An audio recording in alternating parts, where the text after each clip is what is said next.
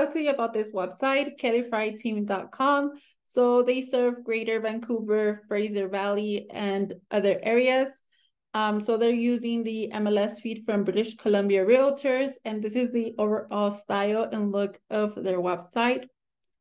The reason that I'm showing you this website is because we helped KellyFry team integrate the IDX pages into their site.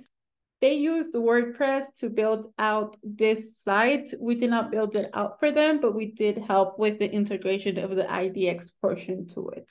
So one of the first things I would like to mention would be this widget right here. They used the Speedy widget, which is designed to load widgets much faster. This is in a carousel format.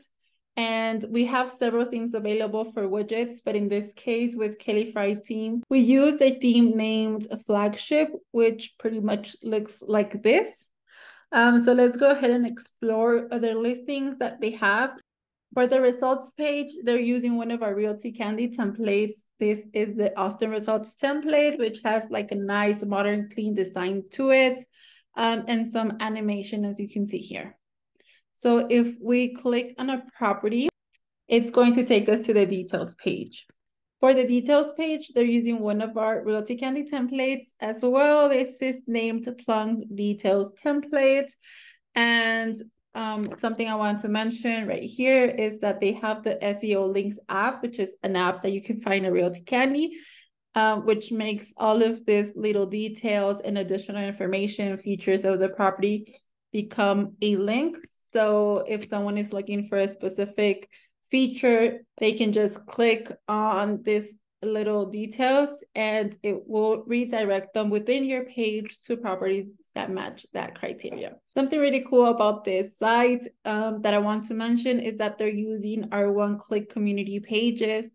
The one-click community pages use AI and they are generated with one single click.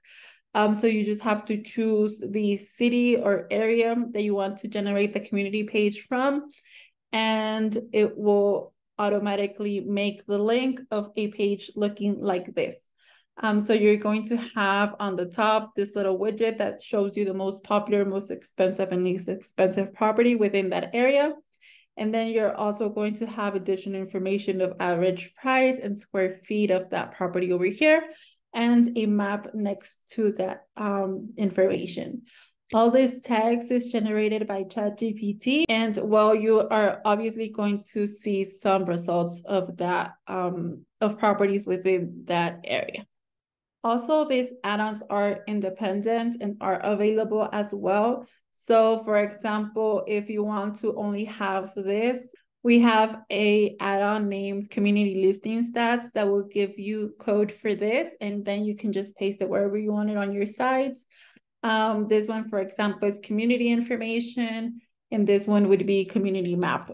And they're available individually. If you do not want to have them in this format, that can be an option as well. Last, I want to show you our search template. So let's click on a new search.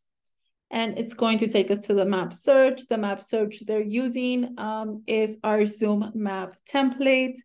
Also for advanced search and basic search, that's our Zoom template that they're using. So this is how it looks like. And we obviously match the colors to the styling that you have on your website. So you have the listings over here.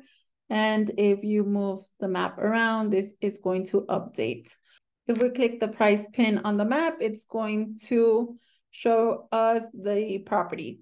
This is our basic search template and our advanced search template for Zoom, which I mentioned previously.